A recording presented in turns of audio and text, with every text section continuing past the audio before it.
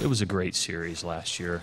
It really was. It was as competitive as it gets. It was a lot of fun.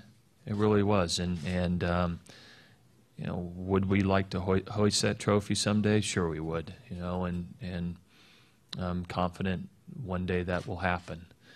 Obviously, last year was a great time, and nothing against that last year, but I think especially what we've been through this year, the ups and downs of the season, it's a little bit more satisfying, like you said, just because where we've come from and how we've been able to have this success late in the postseason. Perceiving through what we went through this whole year, you know, injuries and some tough losses, and just to be back at the finals again is crazy, and it's a good experience. So, I mean, we're just happy to be back again. I do think that what our team has gone through during the course of the year, and Brian can certainly speak to that, is your team develops a personality at this time, and once the energies get flowing in the right direction, you give yourself a chance to be in this position.